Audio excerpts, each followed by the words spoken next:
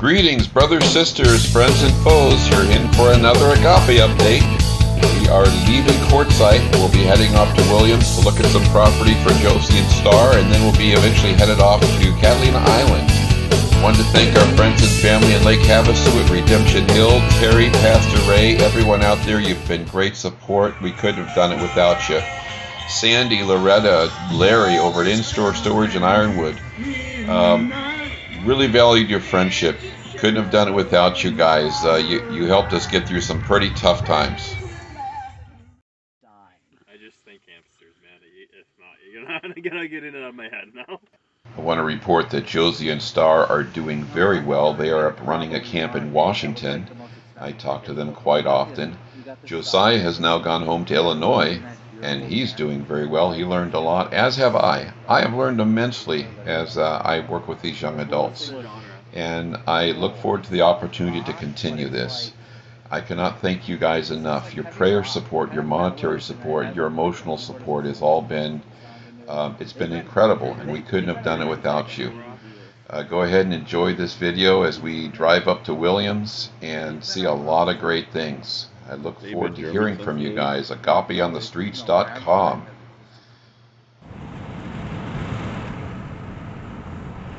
Say goodbye to the $4.39 gas prices. Heading into California, it's going to be $6.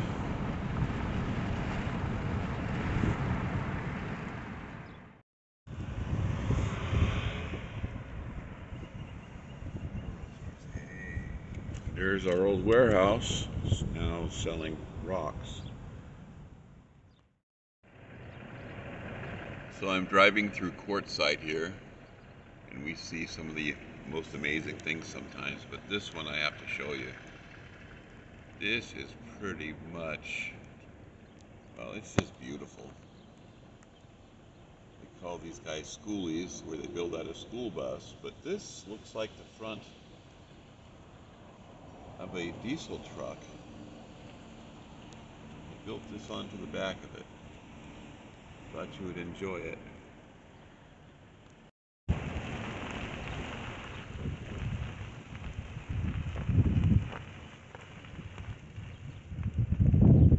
That's quite amazing. So we are packing up and getting ready to say farewell to Quartzsite. I'm over at Tyson Wells. This is usually a huge, it's like a swap meet, but we call it the marketplace. We have all kinds of markets here. And just about everybody is gone. When it starts to get hot, they're out of here for the summer. Game stores closed down. And I'm realizing I'm going to miss this place. I've been here for over a year now. We stayed through last summer, and it was a really hot summer. Josie and I were, we were struggling. Even with the air conditioner and stuff in our little concrete block house, it was pretty tough. I got to over 100 sometimes inside the house, with outside getting up 130 and not letting down at night. We still have our supermarket hanging in there, and they're saying another week or two and they're going to take off, and that will leave us few options here. Most people head out to Blythe, which is in the California side. It's about 25 minutes from here. Or we'll head over to Parker, where we can hit a Walmart, which is about an hour. Where this is our store. It's in a tent.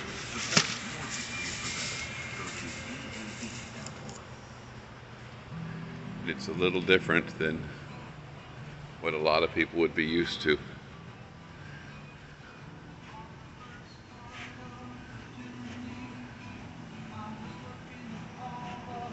It's pretty amazing how this whole town operates. There really is nothing like it, and I'm gonna miss it. I am gonna miss it. Most of you know that I have had a life as an engineer, pretty complex things I've dealt with, and Since I've been here in Quartzsite, I've really come to enjoy the simple things in life. It is just a simple place. Everybody knows how to have a good time without getting too elaborate. And we have a thing over there called Beer Belly's Adult Daycare, where they have a stage and a lot of good bands played there through the winter, and they're closed down. It's just all it's almost kind of eerie, kind of sad, because I mean, you'd have thousands of people here not that long ago. And now we're just the last few of us saying goodbye.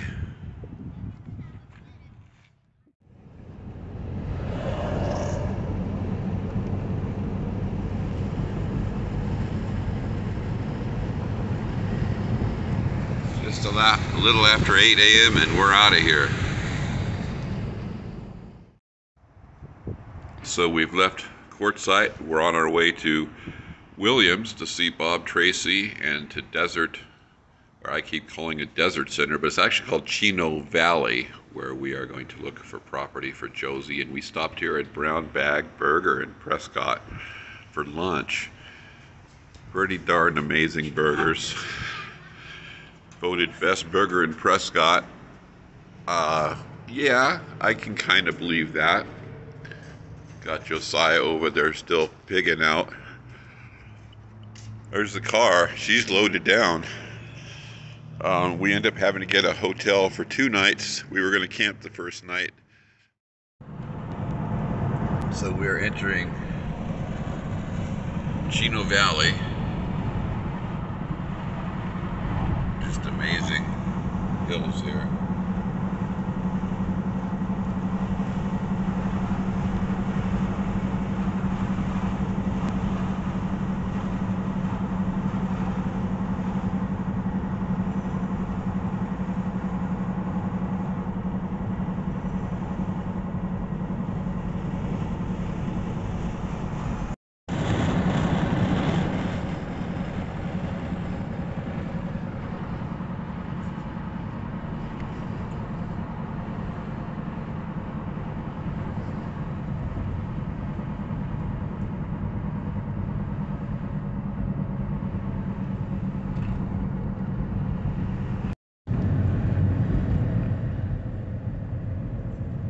It is pretty crazy just as we drive through here. I totally feel at home here. I don't know quite why, can't put my finger on it.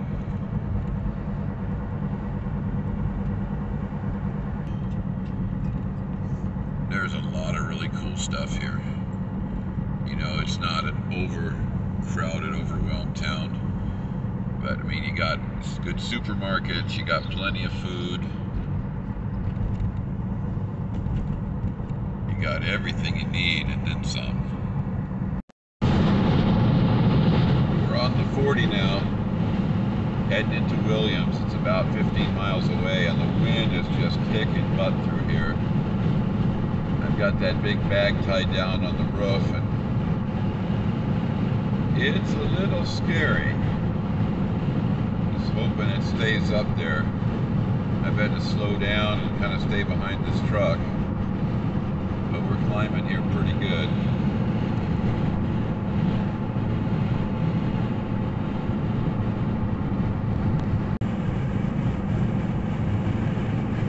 We got Devil Dog Road, getting up closer to Williams, getting more into the forest, the bigger trees. Most people have a hard time believing that this is Arizona. Really nice up here.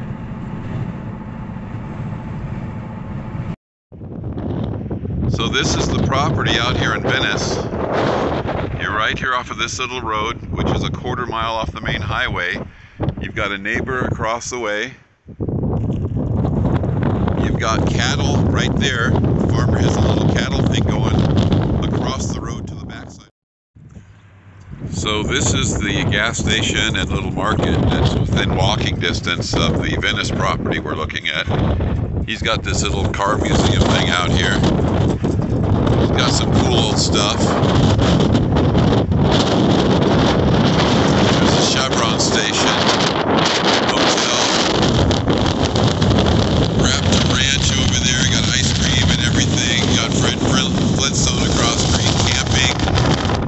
Mobil station. Nice hotel with a restaurant and stuff right here. And it's a really nice little area. And they just started to build this area. This is not much here, but I'm hearing that this is where Grand Canyon, some of these shacks, full bed and breakfast, and they're getting $200 a night because there's not enough of them to go around. Here's my buddy standing out here. So we've gone over to some other properties out towards Ash Fork, out towards Chino Valley area out there, and they're just nothing like this. They're the same money and more, and there's just no potential compared to this. They say that area will build and stuff, but this is a for sure thing. You got power right here. You got people here. This is a big time tourist stop for Grand Canyon. And the weather's better up here. It doesn't get as hot. Down there it's already getting hot. This is making so much more sense. Everybody, Bob and everyone just going, well, duh. We turned around and came back up here. So we're going to look around more up here. I've got Bima is her name. She's the realtor, and she's looking for more properties here in this area. We've stopped here for now, and then we're going to take off and go see what she finds. Just really, really, really neat what we're seeing up here so far. You got a fencing contractor here. People are buying properties and putting up fences. They're going for it. We're going inside. Welcoming committee.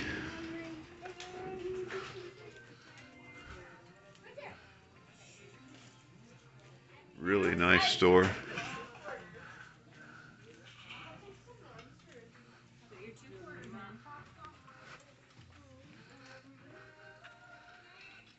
There's not much up here yet, so the people that have things are really taking advantage of the tourist, because there's a big draw going on. So if you have a gun, prepare to draw.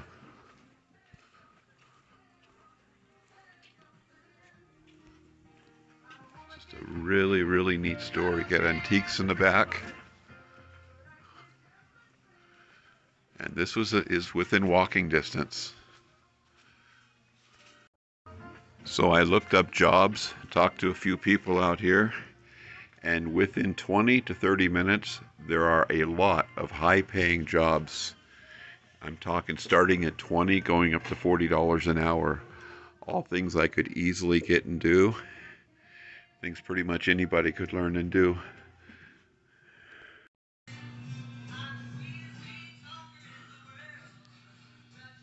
So behind the stores for Grand Canyon is the Route 66 store. This is still within walking distance of the Venice Drive property. There's a whole bunch of Route 66 stuff here because we're right there. And I guess this is kind of a hangout for people cruising along Route 66.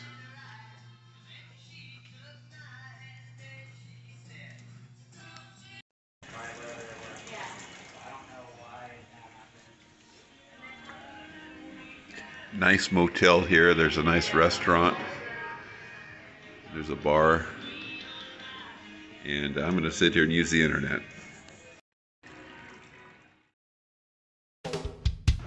Our last 2 years in Arizona has been incredible. I'm sure we will all continue to cherish memories. We've had some hard times, we've had some great times, and we've grown through all of it. We cherish our friendships. Thank you all, and I ask for God's blessings to pour out on your life. Come back and see us. Don't forget us. AgapeOnTheStreets.com. I'd love to hear from you. I've got a number on there. Text us and say hello.